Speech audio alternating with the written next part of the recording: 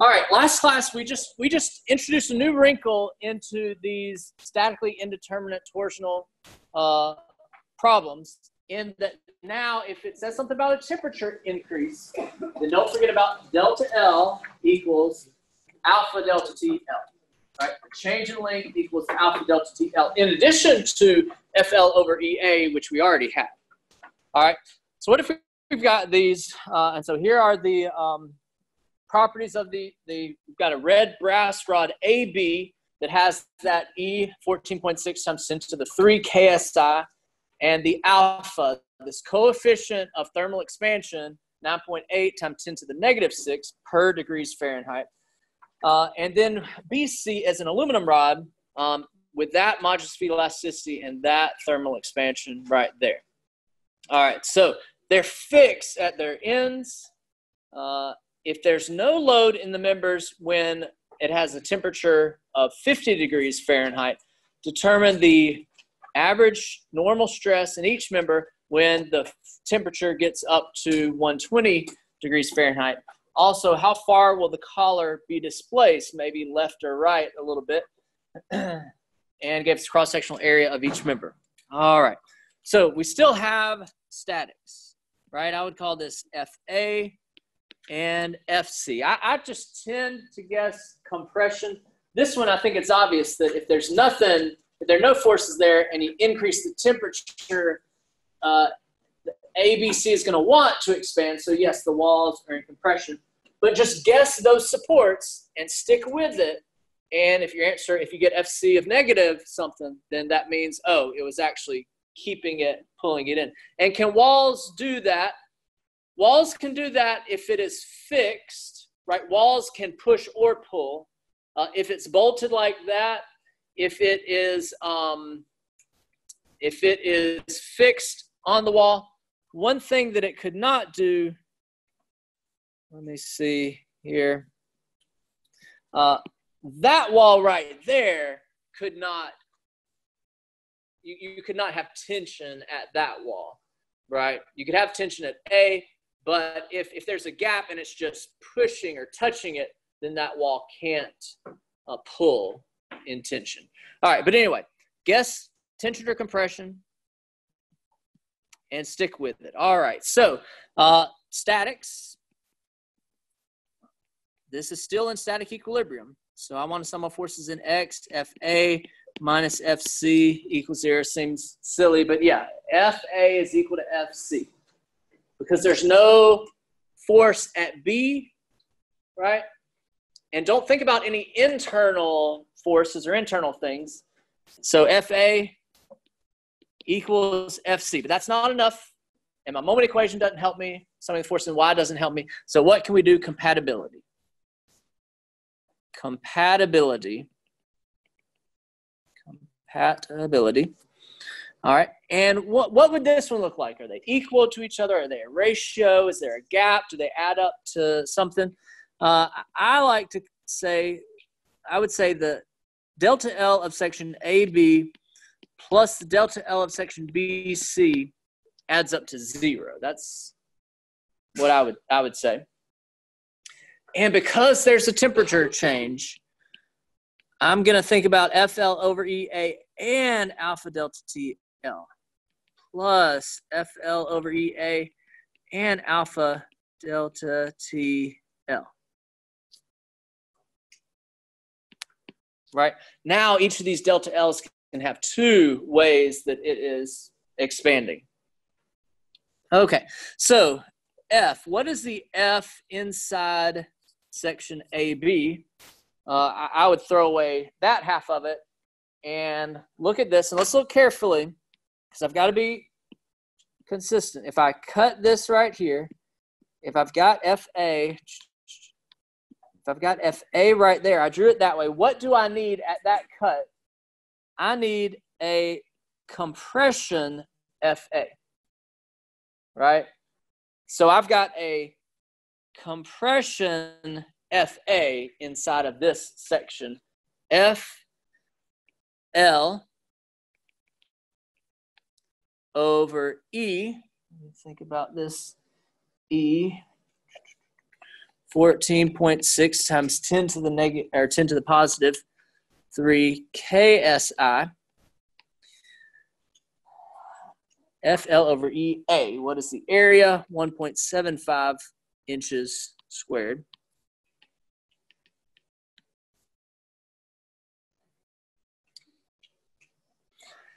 My first instinct is to change that feet to inches, and I could. But what really is happening is those three are unitless. Those three cancel out. So actually, the per square inch right here cancels out with the inch right there.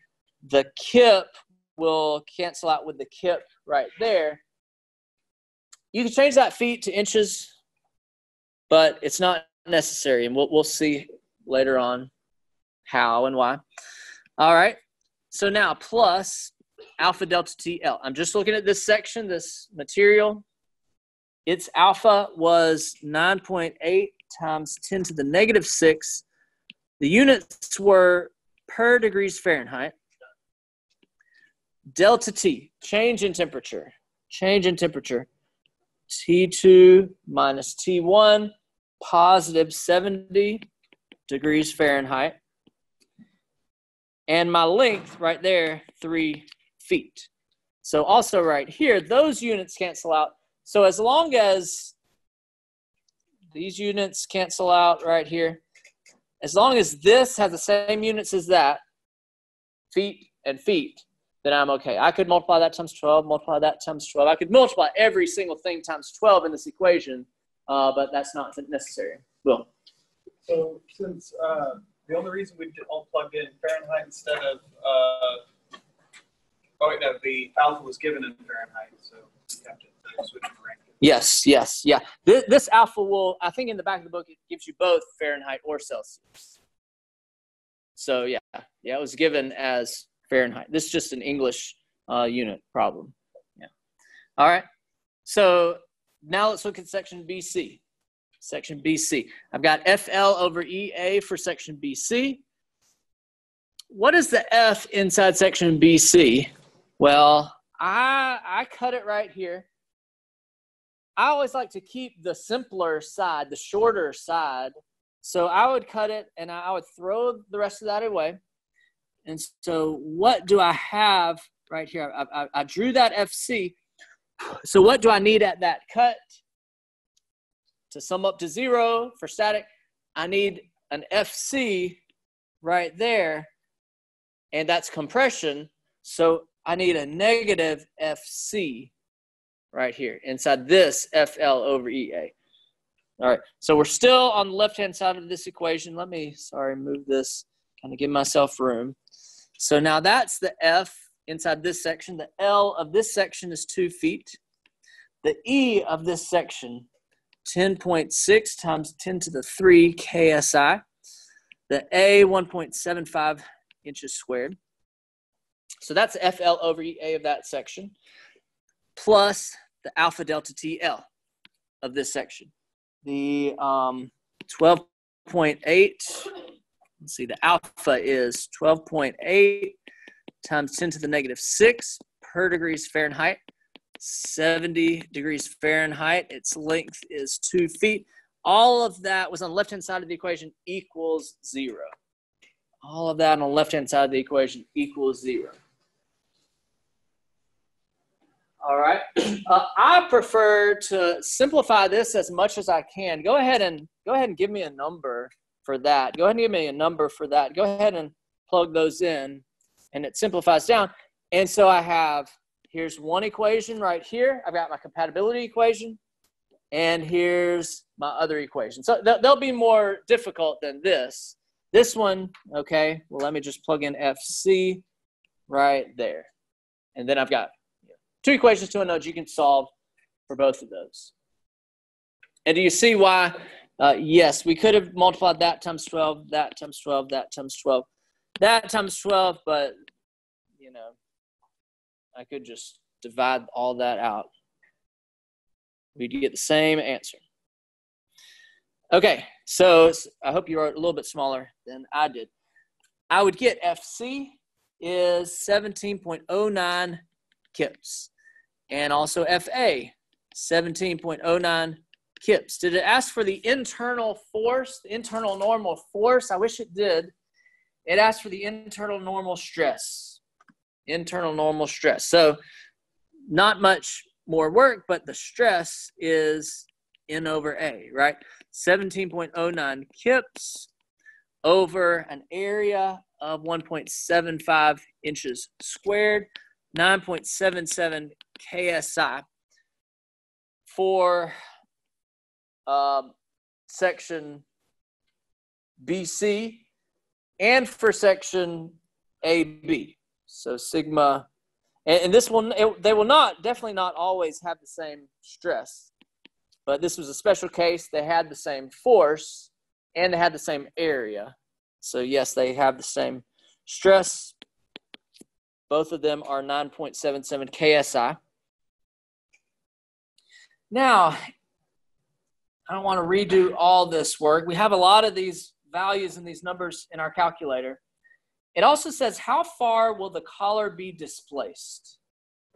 How far will the collar be displaced? I know that this plus this adds up to 0, but I feel like one of the materials is probably, I don't know if you would call it weaker, but they have different thermal stresses.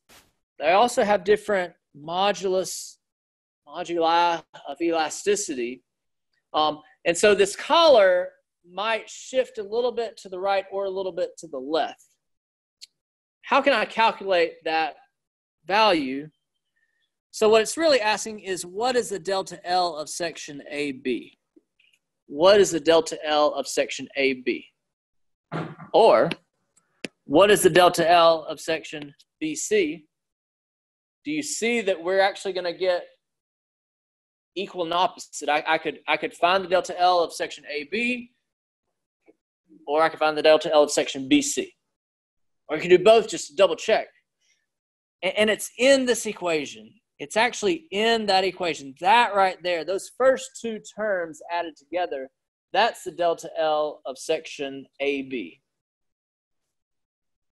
Or these two terms added together, that's the delta L of section BC.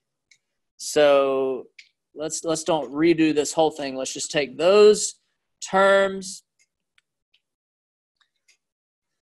The delta L of section AB is the FL over EA and the alpha delta TL, which we already had. I've got the delta L of section AB positive 0.64 times 10 to the negative 3. And I've actually got inches, a very, very, very small. So I converted those to inches also, actually. Or if you had done this delta L of section BC, you know what you'd have gotten? Negative 0.64 times 10 to the negative 3 inches. So how far will it be displaced? It will be displaced 0.64 times 10 to the negative 3 to the right. AB expands, BC contracts. Okay? And it depends on the alpha and the E. Also the lengths and the A. I mean, it depends on all these things. Okay? But step back, look over this. I noticed it was a statically indeterminate problem because it had supports on both sides and because my statics didn't give me all the information I needed. And so I thought, okay, what's the delta L? What's my compatibility? What's the delta L doing? In this case, they would have to add up to 0.